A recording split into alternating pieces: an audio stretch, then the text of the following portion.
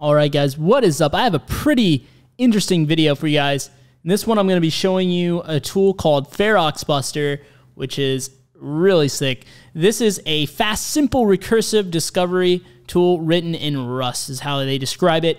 And basically think of GoBuster, but written in Rust, so it's actually even fast. This thing's crazy fast, but also think of dirbuster, right? How it did a lot of recursive, or attempted to do recursive subdirectory brute forcing. However, it was so slow when you try to do it in recursive mode. So people that ran that back in the day, they used to almost always disable the recursive, tell it to not do recursive, because otherwise it would take forever.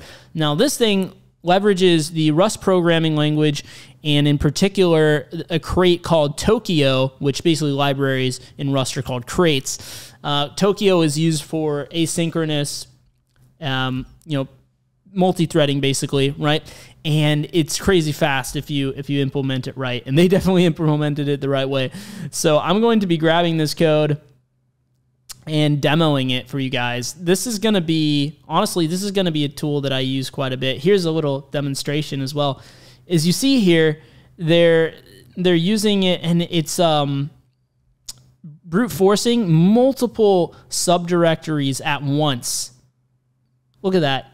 That's how quickly you can potentially do this. So another reason that it might seem a lot even more faster than GoBuster than it actually is, though, to keep in mind, is because with Feroxbuster, it defaults to 50 threads. And GoBuster, if you don't tell it -t 50 threads, I think it, I'm pretty sure it defaults to 20 threads. So keep that in mind as well when you're comparing the speed.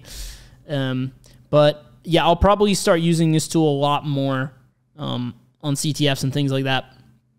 And just in general, because it's super handy. So yeah, let me show you guys how to grab this tool and use it. Now, the first thing I want to show people is I want to make no assumptions in this video. I'm going to assume that you don't even have Rust installed on your system. If you don't, you can say like install Rust, and it'll take you to this rustlang.org website here, and literally all you have to do, copy paste this into your terminal, this curl command. What that's going to do is install Rust on your system. Now there's one more thing you need to do. After it finishes, it'll tell you to run a certain command in order to add it to your path, because if you don't add it to your path, then it's gonna not know, like when you type rustc cargo or rust up, it's not going to know where that is.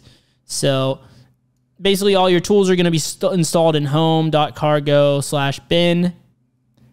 And yeah, just make sure that you run the command that the terminal tells you to do after you run this command. That way it adds it to your path. Otherwise you'll have to do that manually, which can be kind of annoying. But I already have it installed in my system. And the way I know it's in my path is I can say which cargo, and it'll say that. Say which rust up, which rust C. So everything's set up for me.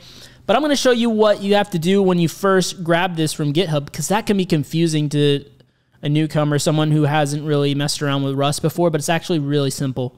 So I'm going to grab this the same way as I would grab any tool, right? So I say git clone. Pass in the URL, pretty straightforward so far. So if we go into Feroxbuster, I am met with this screen here. Now, there's all these cargo files, all this stuff, what's going on, right? They have an install file. Maybe this will be the way to go as well. I didn't even see this. I installed it the other way. I'll show you the way I did it first, and then maybe we can look at this script to see. They might actually make this even easier for you.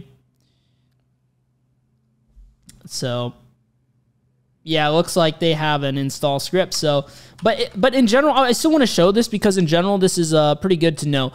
So if you're dealing a lot of times with other Rust programs, you got to compile the binary. So you could say cargo build.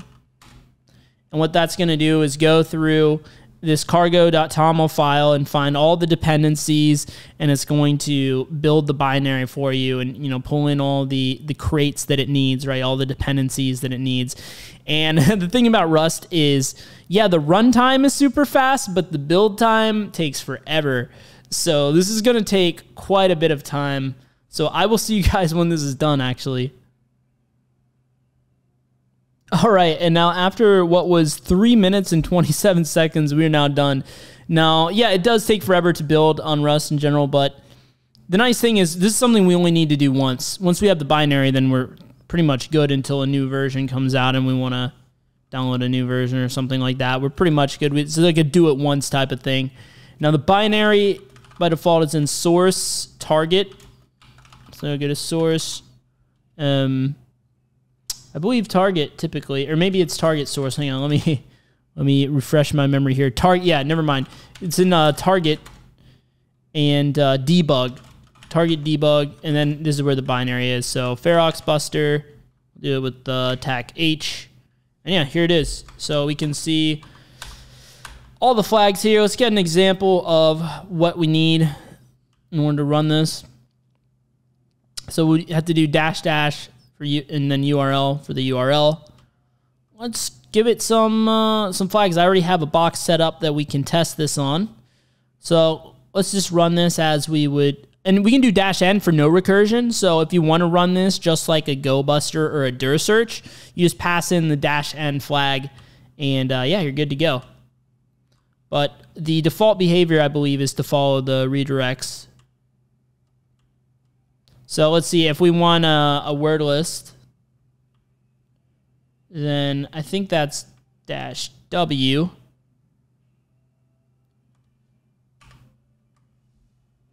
So I'm going to pipe this into less, and yeah, let's see. So there's filter words.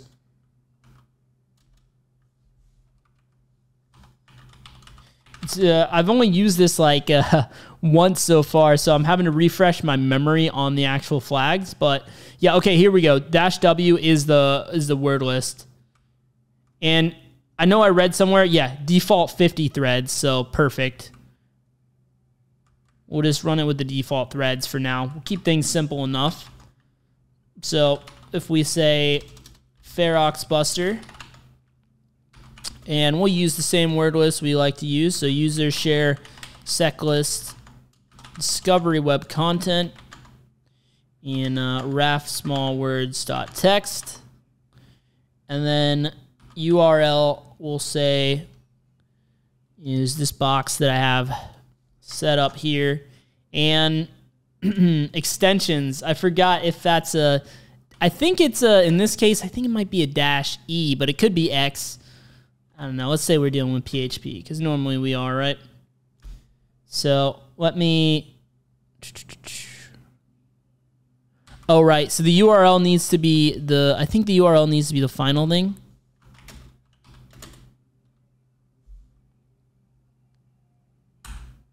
Oh, so -e is for extract links, I think. So let's try X.